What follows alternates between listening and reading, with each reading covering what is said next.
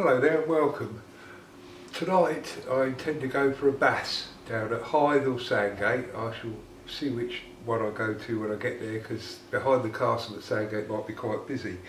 But what we're going to do tonight is we're going to try with a live bait for a bass. So the first thing to do is to catch the live bait, which will be little whiting, and I will be using just a straightforward 3-hook flapper, size 4 hooks, nothing special, little 4-ounce plain lead. Flop it out 30-40 metres. From all the info I've had, there's so many whiting in the sea, that shouldn't take more than a minute or two to get a bait. I'm going to use 3 different rigs, simply because you'll find with bass and live baiting, you can have the most savage bites and they drop it. There's no rhyme or reason for it, but it happens. So I'm going to try 3 different rigs during the evening. If we catch one, great. If we don't, well, that's why it's called fishing and not catching. But the 3 rigs I'm going to use is the old dependable straightforward pulley pedal and the weight clip. These are my preference, because if you're an off the ground caster, you'll find that with these, once you insert the hook, it'll stay there, so you can put your bait on the beach, get yourself ready for the cast and pop it straight out. If it was just like the imps, they tend to drop off and you've got to go through the whole rigmarole again. So very, very good little item. Straightforward 60-pound main line, 20-pound hook link to a 4-0, no messing about. We're not fishing for tiddlers. What I do every time before I go fishing is I get me little file and buff up the hook, because at the end of the day it's our only connection between us and what could be the fish of a lifetime. So make sure your hook point is nice and sharp. Also aids putting the bait on. With this bait, what I'll be doing is hooking it through the back of the fin. So if you can imagine a 20cm whiting like so, this will go through the back section where his dorsal fin is. He'll sit like that on the hook, still be able to swim about, move about. Hopefully the bass will hit it midway. If that's the case, he'll come up against a nice sharp 4-0 hook. So that's the pulley pedal. The other one is a straightforward, what they call flyer. Now what this is you cast your line out with a fixed lead, 30-40 yards, whatever, and then when you've settled the lead and tightened your line up, you must have your rod up in the upright position, like they call it a beach caster ring in freshwater for carp.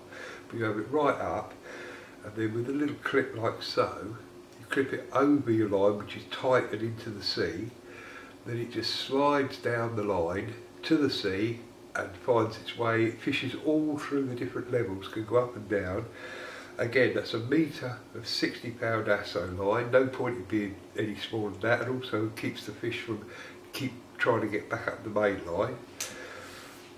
On that one we have a 4-0 short shank hook, very sharp, and this one I will put through the lip of the whiting, so the whiting will be sitting like so.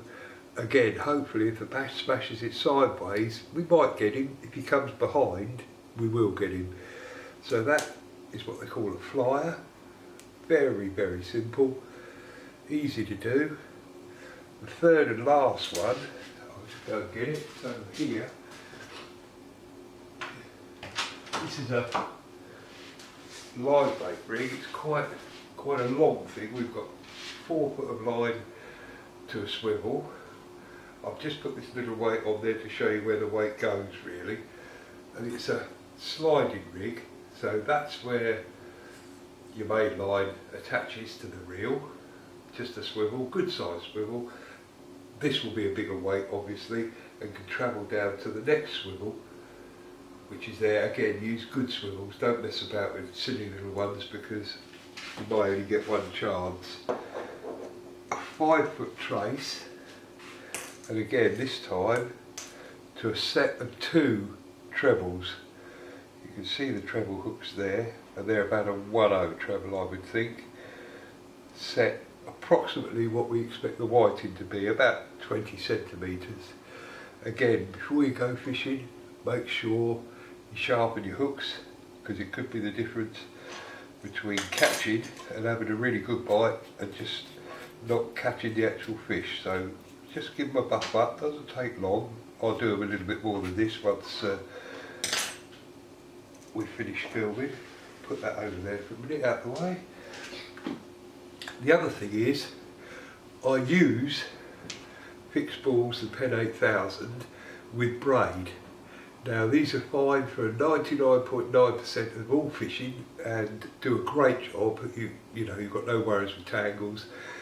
This one I will use to fish for the whiting because it's ideal.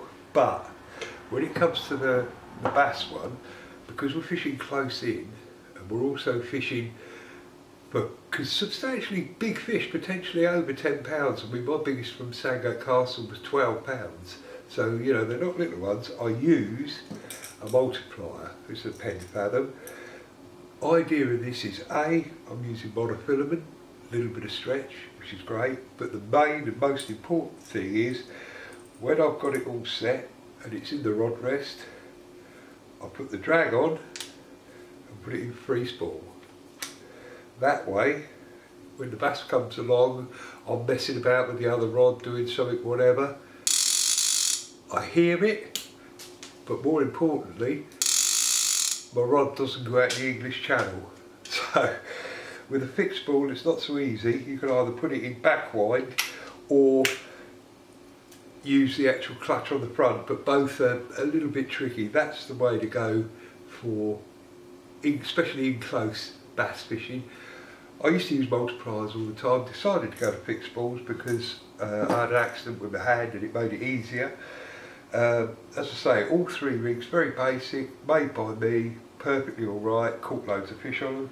I use the ASSO 60 pound main line for my rigs because it's ideal, never let me down.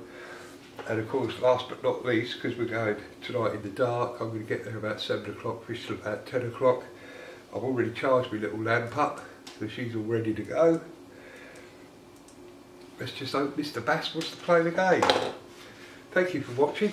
I'll do a little video tonight when we're down there and we'll see how we go.